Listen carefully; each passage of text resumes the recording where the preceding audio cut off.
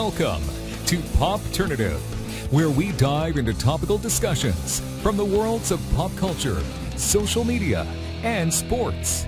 Here is your host, Peter Remoliotis, a.k.a. PD Beats. Hello and welcome to the Popternative podcast here on Blab. As always, I am your host, Peter Remoliotis, and on Twitter, I go as PD Beats. This is the podcast where we have digital dialogues in the worlds of social media, sports, pop culture. And tonight, we're talking about hockey. Specifically, we're talking about women's hockey. And I'm really, really thrilled to have two guests with me this evening. The panel, the scheduled guests, unfortunately, due to technical issues, had to postpone. So we're doing a women's hockey show tonight. So we have the captain of the Boston Blades in the CWHL and an Olympic gold medalist for Canada in women's hockey in Sochi. Tara Watchorn is with us. Tara, welcome to Popternative. Thanks for having me. No problem. And it's I guess we'll say long time no see. You know, he was on Popternative a couple of weeks ago, but we have the Coach of the Year. That's something I didn't mention last time you were on. It's Coach of the Year in the CWHL, and the coach of the Brampton Thunder, Coach Tyler Fines, is back with us. Tyler, welcome to the show. Welcome back. Thank you very much for having me. So before we were getting settled, I just wanted to congratulate Tara on the extension with the Boston Blades. By the way, that's pretty crazy. You want to tell us a little bit about that deal and about your career so far with the Boston Blades? Yeah, I mean, I'm going into my third year, and this is an exciting. As much as it is a third-year extension for me, it's a lot of new territory, and I'm really excited because with everything that's happened in women's hockey and the start of the NWHL, this is actually my first time being able to continue on with a team with a core group of players from one year to another. And there's the great core group of girls moving forward, and we have a lot of prospects that are interested next year, and we have a good thing going. So I'm really excited to renew my contract with the Blades and see what happens next year. Got a little bit of maybe a rivalry going here. We got a Boston Blades. We have the coach of it's a pretty unique situation. Tyler, I know you said a lot of great things about women's hockey, you know, the leaders like Tara Watchorn. You want to just briefly just talk about, you know, the group that you coach and, you know, these leaders in the Canadian Women's Hockey League that you're really fond about? Yeah, since I was a part of the league, I felt really accepted, and the minute I met, when I coached the All-Star game, I got to meet all the different players from around the league and how respectful they were and how they carried themselves on and off the ice. I mean, you couldn't ask for better role models for young men and young women when they come to the rink. Obviously, like Tara playing for Boston's huge for the U.S. And playing Team Canada, being the one, you know, Team Canada member playing down in the U.S. is clutch, and she does a great job. She's a heck of a player. But for Brampton, obviously having the 6 players in the Team Canada development program is pretty special. And, you know, when you step on the ice with people representing your country all the time, you can't be happier as a coach. Doesn't matter if it's men or women. So they're great role models and great people, and I can't say enough about them. Absolutely. You mentioned, you know, Sochi and Tara. I just wanted to talk about that before we get into, you know, women's hockey and the evolution. But just talk about, you know, your journey as, you know, right now you're a gold medal Olympic athlete, and, you know, you must wake up every morning and be like, wow, you know, I have a gold medal. It must be surreal. That feeling probably never leaves, right? It's always going to be there. It really does, and it hits you in different ways every day. It's something that, as long as I've known that a gold medal in women's hockey was something you could strive for in our lifetime, it is kind of in a way I realized this after making the team. It's influenced every decision that I've made, and it's given me so many opportunities and led me to where I am today. And whether it's in who I've met, the education I've been able to get, and the countries I've been able to visit, and just the experience and who I am as a person, thanks a lot to Hockey Canada and just the program and the players we have in this country. It hits me in a different way every day. And sometimes you forget, but not for very long, seconds maybe. Yeah, and we have seen such an evolution of women's hockey. And, you know, on Popternative, we're really big fans of women's hockey. We had, you know, Haley Wickenheiser Calgary Inferno was on a couple weeks ago. Natalie Spooner's been on the show. Tessa Banana's been on the show as well. So it's really cool to see. And what I find really interesting about this panel, we'll get into a lot of the specific questions, is we have a coach and we have a player. And we have a coach and a player on different teams. So the battle is on right here. So before we get into it, let's do something right now. Let's talk about your squads. I mean, I know that, you know, the Brampton Thunder started out slow, picked it up at the end, and I think that had a lot to do, Tyler, with, you know, you getting the coach of the year. I know you were very modest about that, and it was, you know, the group of girls that you had playing in the barn each and every night, but you did have something to do with that. Just talk about, you know, that journey and, you know, playing against teams, a lot of the strong teams in the CWHL this year, like the Calgary Inferno, who won the Carson Cup. I think like anything, you look at it like a professional team, and that's exactly what these women are. And to look at it any other way would be wrong, and you'd be coming into this looking at it the wrong way. They work hard. They show up every day. They expect the same thing, that, you know, same dedication that a coach would give their junior or pro team. And when you give them that, they respond, and that happens in our systems, in our practices.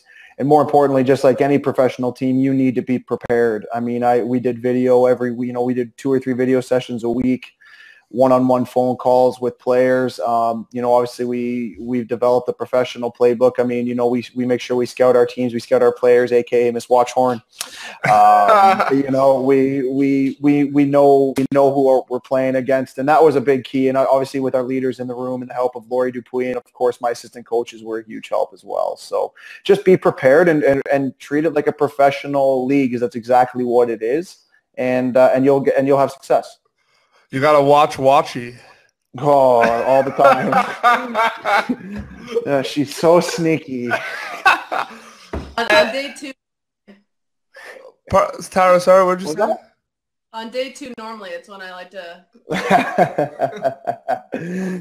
But let's talk about your squad for a little bit. Let's talk about the Blades. I'm a very big fan of Genevieve Lacasse. I think that's a very good goaltender.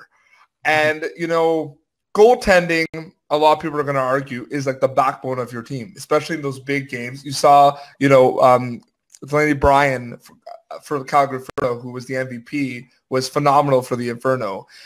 Having, you know, a goalie that can make those big plays, make those big saves, do you not find that there's always going to be, even if they don't have a captain on the team, they're like the backbone and the leader of the team no matter what?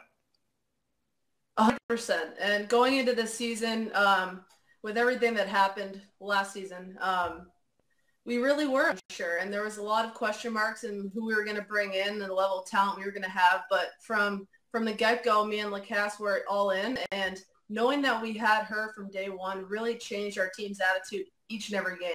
Mm-hmm. And if you watch us from the beginning of the season to the end of the season, we competed to the last minute. And a lot of it, you get into the third period and you realize that she's already made 40, 50 saves sometimes. And she just really she gets you going in a different way every time. And she's someone who you know will give you a fighting chance no matter what game it is, no matter who you're playing. And really, I've gotten the chance to get her to know her beyond the Olympic year now and beyond Team Canada, and lived with her the last 2 years, in the same city with her last 2 years. She is just a true athlete and a true student of the game, and I have so much respect for her. And I think she's going to be great for our country moving forward, and she's an upstanding person. And not to leave the focus away from women's hockey, but you look at like the Stanley Cup playoffs right now, you look at the stories between the pipes of Matt Murray coming in as a rookie. It's almost like a Ken Tryon story. Those are like the type of games that make goalies. You look at a guy like Cam Ward. Cam Ward for many years was a very good goalie, had a lot of experience at the international stage as well. So I just think about that. That's really important as well. Continuing with goalies, because I like this concept of, you know, the importance of the backbone. Tyler, you know, Erica Howe is also a very, very good goaltender. Actually, she's from the same city in Ottawa. She's from Orleans, where I currently live as well, which I just found out a couple of days ago. Can you just talk about, Tara just talked about her perspective with the goaltender, but, how much focus was the goaltender for the Thunder, especially in those last couple games, getting back into it? Actually, both goalies, really played well for us down all year long. I mean, obviously, Erica Howe is a great goaltender. Same with Liz Knox. Liz brings a veteran presence to our hockey club that, she's in my opinion, I think she's the glue in the room. She really brings it together. She has a bright future in the game, whether it's continuing to play goaltender or, on the coaching side of things. With Erica, she's obviously a Team Canada goalie. I think she earned it. She battled her way onto that team through all odds. Even and my coach and I, we hold her in high regard. She stopped a lot of pucks for us, and kept us in a lot of games. And same thing with Liz. I mean, it worked as a great 1-2 tandem all year, and it helped us get to all the wins that we did. And and when Liz went down, Erica put everything on her back, and she rode that team, and she was a huge part of our playoff success and keeping it close with Calgary. And I know, and you know what, I got both of them back next year, so I mean we're really strong in net, and I look forward to dropping the puck with both of them in October, and again we'll see how we do with both of them, but they're the backbone of our hockey club. Absolutely. And the one thing I've noticed about a lot of the players in the Canadian Women's Hockey League that I've met and that I've had on the show, and Tara, you're the exact. You are all very modest. There's a very, like, you don't want to, I mean, I get the whole I don't want to brag, but it's just like some of the accomplishments, are, it's unbelievable how just calm and cool and collective a lot of you, a lot of, especially the players that have won gold medals, I just find it's amazing. You're so, like, do you find that, being humble is an important part of your game, or specifically, like, do you see the connection I'm talking about with being humble in women's hockey, or am I kind of missing the boat a little bit? Do you kind of know what I mean a little bit? 100%. Okay, and good. I haven't talked about my finger on it, but I think because it's two parts. I think because our sport's growing so much, we're humble to be, it's a different experience, and you're humble to be a part of it, and that there's going to be people that are going to take this game so much further than we already have. And we really respect just where we are, and hope that in our lifetime, hopefully we get to that real main stage and getting paid for what we do. But at the same time, I can't put my finger on it, having played both boys hockey or guys hockey and women's. There is a bit of a different culture. And you know what? I've struggled with that a little bit in my lifetime, coming from the town of Newcastle to Pickering, Ontario, playing with women, to then Boston University, and now playing in Boston. Women's hockey is a very different culture, and it's not that same sarcasm in the dressing room sometimes you see with the boys, or that same cockiness, which is fun in a lot of ways, but we really do carry ourselves as professionals on and off the ice. And it's one thing about women's hockey and women's sports that I really respect, and that we're going to be successful in a lot of areas of life. But one part about the Boston Blaze this year, that it was a fun dynamic to have, and I know a lot of girls on the Brampton Thunder too, and two of the teams in CWHL, very same cultures, and it's one of the closest to men's hockey that I've ever experienced in a dressing room, or group of girls hanging out. And you see a little bit more of that joking around. Girls can take it, and it was cool. But you really see a very humble dynamic in women's hockey, and I think in women's sports in general, just because we're so appreciative to have the opportunities we do, and we're excited to see our sports moving forward. Mm-hmm. Todd, do you get where I'm coming from, though, with the whole being like women's hockey, the humble, modest? Did that make sense to you as well when I was bringing that up? Yeah, and I have the pleasure of doing both men and women. Obviously, with the people, with my hockey background is coming from the men's side, but also being able to coach women as well.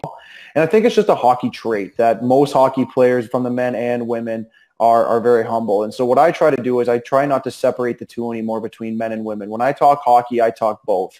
And I guess that's kind of maybe my I don't know what you want to call it. I guess my way of trying to contribute to the women's game is to just not treat them separately. They're both athletes. They both play a different way. The only difference is that Team Canada men is average height is 6'2", 205, and the average for the women's is 5'8", 150. And it's just one of those things that you have to accept as a when you're in the game, is that there's just two different dynamic of people, but the game's still the same. Yeah. And the people are still the same. And I really hope that the women's focus is still the same. And that's, I guess, what I want to see is that gap bridges when we talk hockey. We're not just talking men and women. We're just talking about the sport of hockey. No, that's a really, really good point, and I'm really happy that you brought that up. You mentioned, Tyler, that you played with boys as well. I'm trying to figure out, I'm pretty sure it's you. Was it you who played with Matt Duchesne? Nope, wasn't me. I wish I wasn't that good. I played junior B junior B for 3 years, and then played junior C for 2 years. So I had the junior background, but just didn't have that opportunity. But had the. It's funny. Ran into actually Patrick Sullivan growing up as a kid. He's an 85 like myself. Other good players like Kyle Quincy was an 85. This is Chris Stewart and Anthony Stewart, 95 or 85 brothers as well, just from the Toronto area. So just one of those guys like, I played against him or played with him type of guy. Just didn't have the focus. I realized I was a much better coach when I was younger than I was a player. So that question I think was for Tara though, because I believe. Yeah, sorry, Tara. I mean, with my brother. Tyler is my brother's name, so I can see where the mix-up happened. Was it you, Tara? Yeah. There you go. Tara, Tara, that played with Matt Duchesne? It was, yeah. I played with Yes, Matt. okay. Yeah, okay. Oh, back in the day, yeah. Okay. He was a year younger than me, but he was good enough then, and he's good enough now. He played a year up, and I was lucky to play a year with him in the Woody Wolves. The Lindsay Wolves, sorry. One of my favorite moments is him being present for the Sochi game where you guys won, and they made that connection, and he was just jumping up and down. And yeah, getting back to the whole that game, the one thing I brought it up when I had Natalie Spooner on the show as well, but Marie-Philippe Poulet scored that goal, and getting back to what I was saying about being modest and humble, it's her whole celebration and reaction was the definition of what we're talking about right here. You know what I mean? Everyone went crazy, but she kind of made a great play, made a beautiful shot, and then just kind of just this in the corners, and then all hell broke loose. But it's just that's kind of what I was thinking about. You know what I mean? It was such an amazing play. Goes down in history as one of the greatest. Tyler's going to like this comment. Not just women's hockey, not men's hockey. That was one of the best hockey games I've ever seen. 100%. And it really knowing being a part of that team, and I've watched all the Olympic golds for women's hockey to this point, and seeing Marie-Philippe Poulin's reaction and knowing what we went through that year, it really did symbolize our entire team and everything that we went through, and just it's almost a relief. Because you're at that point, it's hard to explain. You're really doing it for your country and for the game, and to be able to just have that feeling that we did it. And I'll never forget making the team right before Christmas. And I was on the bubble going in, and I ended up making it. It was one of the best feelings of my entire life. But I can tell you that within 24 hours, the feeling of, oh, holy crap, now we have to win, it really does settle in quick. And I can tell you that's exactly part of the reason her celebration was like that, because to put on that flag and put on that jersey and represent your country, it really means more than anything. Yeah, I got goosebumps. That's amazing. And Tyler, the one thing I've noticed about you, and I met you at the CWHL Awards where you were, given the award for Coach of the Year. And the one thing I really, really am fond of you is you're a very passionate guy. You're really, really, you could tell the way you speak, the way you interact on social media, there is passion. You love the sport. You love the game. You're always about making it, making it better. You're all about the evolution. Do you find that your passion makes you a better coach?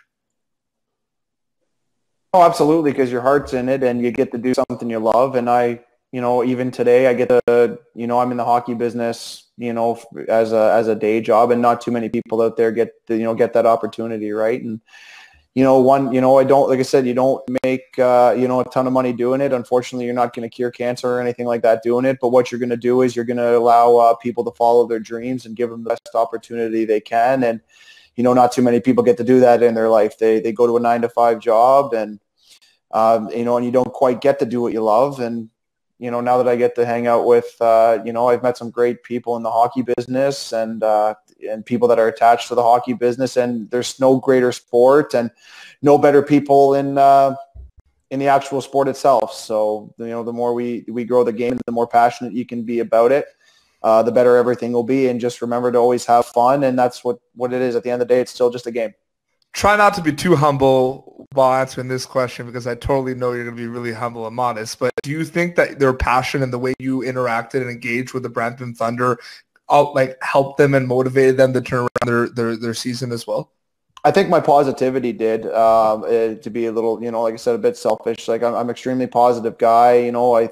I'm I get really into the game, and sometimes, being a young guy, that's, and again, I don't have a ton of professional experience, being, 30 years old, and you pick up everything you can and apply to what, and coach to your personality. And I don't have that old school mentality. I'm a player's coach. I believe that the players, they know what they're doing, especially at the professional level. You just give them the tools and let them go. And sometimes I get a little bit too into it, but at the same time, though, I think that, 80% of the time it motivates them, and 20% of the time they're like, okay, coach, take it down just a notch. That's just how I am. And they responded.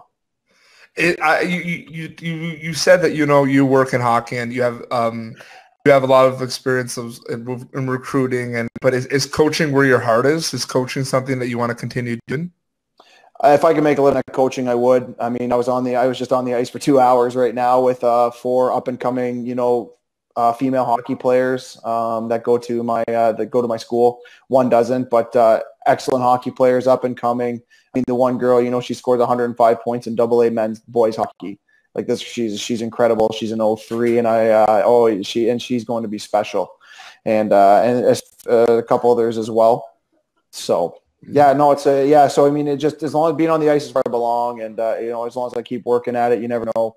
But right now my focus is the Brampton Thunder, and I don't want to leave until they kick me out. Well, keep winning those Coach of the Year awards, and I'm sure you'll be there for a long time. No, we'll see.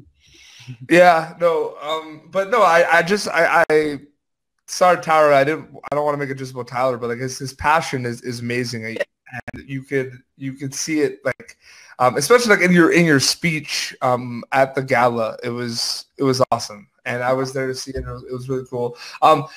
We're going to wrap it up soon, but Tara, a thing I want to talk to you about is, you're an athlete. You have this thing called a phone right here where you can go on and you can, go on Twitter and all these social media platforms, and you could, check out news, see what people are talking about you if you're brave enough. I don't know if there might be, there's a lot of athletes that are, we had a couple. Tyler, I don't know if you saw, but we had a couple of we had 3 members of the Moncton Wildcats on the show yesterday. I didn't see it, but if I'm their coach at that level, I tell them get off of all social media. Well, Connor Garland, who's an Arizona Coyotes prospect, 5th rounder, signed with them, was the leading scorer of the QMJHL 2 years in a row. 5'8". He says that, because I was talking about what I was about to ask Tara about, all the negativity on social media. He was like, well, that's why I don't have it, Pete. That was his answer. But Tara, my question is, do you not find it's interesting that you have kind of this platform, though, where you could interact instantly with other athletes, let alone hockey players and fans and social media people like myself and our mutual friend Chris Knobloch, who's also a 2-time Popternative guest as well. He's great. He's doing some great things with a baseball team right now with the Bees. So I'm really happy with it for him. But what do you think about that landscape as an athlete like yourself? I think it's great, especially you look at the growth of the women's game. It's a great venue to really spread the word and create awareness. it's cool to connect with people like you and to really just, I think one of the biggest issues is you look at the viewership of the women's hockey gold medal game, and half the people watching have no idea where we play in the other 3 years. And for even opportunities like that, it's a great venue and it's a lot of fun. And I'll never forget, even like you brought up Matt Duchesne earlier, and as soon as he felt the press release got announced about the team, he tweeted right at me saying, "Congrats to my minor hockey league teammates." So kind of connections like that and interactions with other hockey players and people like yourself to really just enjoy the game, men and women, and to spread the word. It's a great venue. I love it. I think what you mentioned too about they don't know where you're playing after, watching you at the international. The same thing also happened a lot with the World Juniors as well. People would watch the World Junior Hockey Championship and not realize that they could, it's a lot better now with the Sportsnet coverage of the Friday Night Hockey CHL, which has been amazing for the sport, in my opinion. But, junior hockey is another phenomenal product that, it's unbelievable. I do some social media work for the Quebec Major Junior Hockey League. That Memorial Cup final did sting. Rwanda had an amazing tournament, but, London Knights, Matthew Tkachuk, that was. Yeah, you're all smiles, Mr. Rich Martin over here. Of course, they said they won't lose. Won't lose a game, and they didn't lose. I regret bringing it up now. I knew you were going to say that. I wasn't going to say share London, but maybe. Mitch, and that line's just deadly. It's an NHL line. It's a line that also doesn't stop. It always produces. I've never seen a line like that, let alone in the NHL, but junior, let alone junior, but NHL, that just continues. I haven't really seen them off at all, and I've watched a lot of junior hockey this year. And with great goaltending in that final too. They still found ways to produce. It was just unbelievable. There was good goaltending though for the Rwanda Huskies. Chase Marchand, Brad Marchand's cousin.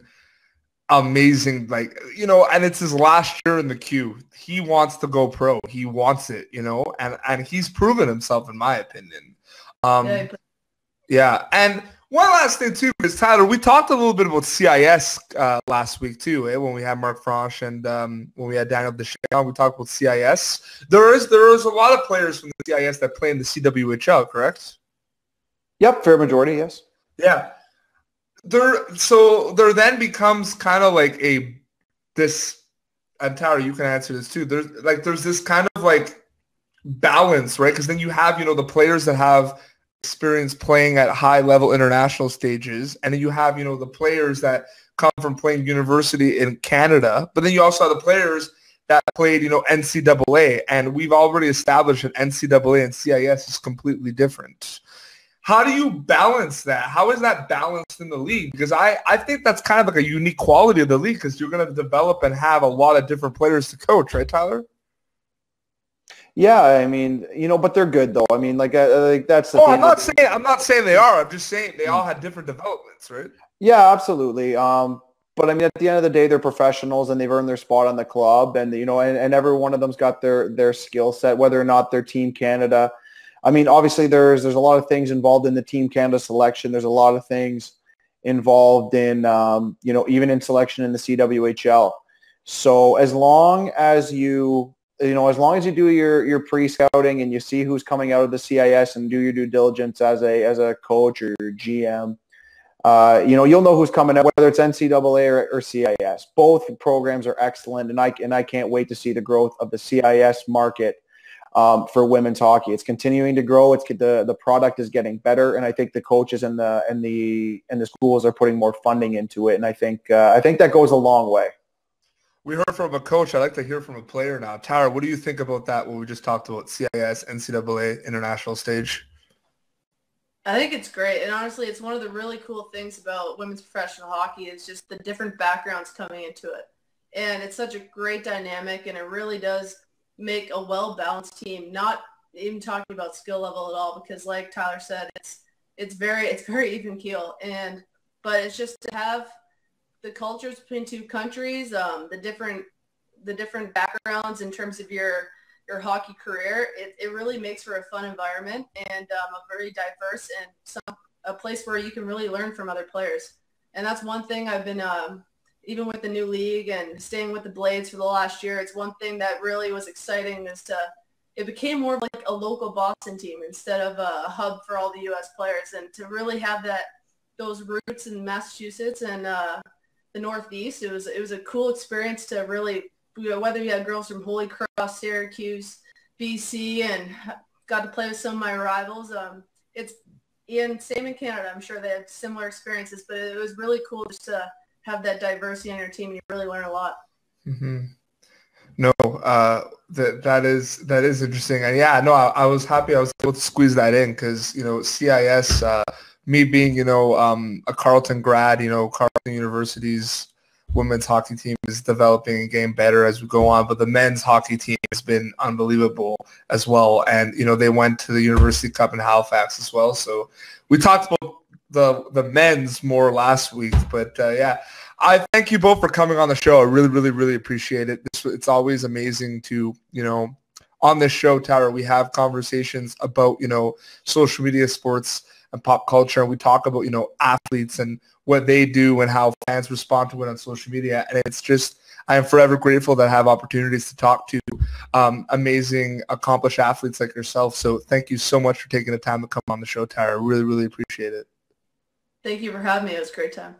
And Tyler, two-time Popternative guest now. How does that feel? No, it's great. And like I said, obviously having Watchie on, is great. She's a heck of a hockey player, and she's a good leader for Team Canada. And, when this thing, goes live and maybe some young girl sees it, if you want to look up to someone, she's probably one of the ones I'd be looking up to.